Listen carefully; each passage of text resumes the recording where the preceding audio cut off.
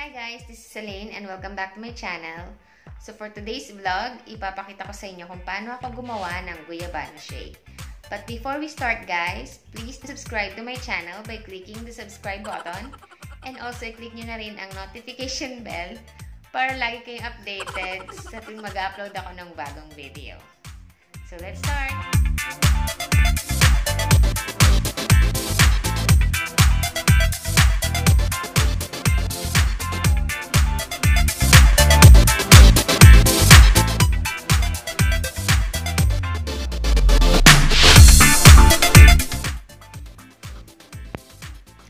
So, sa paggawa ng Guyabano Shake guys, syempre kailangan natin ng blender.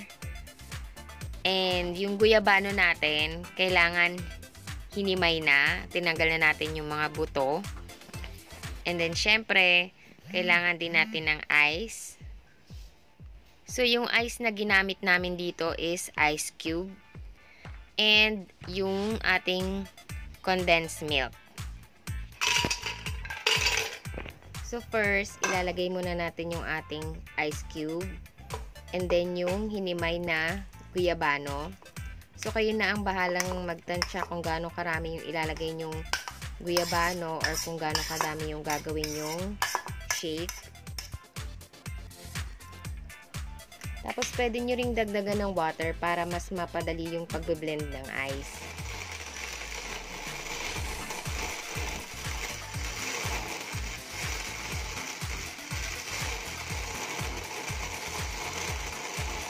And i-blend lang muna natin yung ice at saka yung guyabano bago natin dagdagan ng ating condensed milk.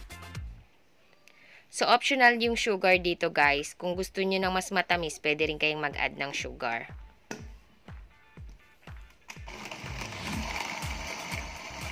So, i-blend nyo lang siya ulit hanggang sa maging smooth na talaga yung ating shake. So, ito na ang ating Guyabano Shake.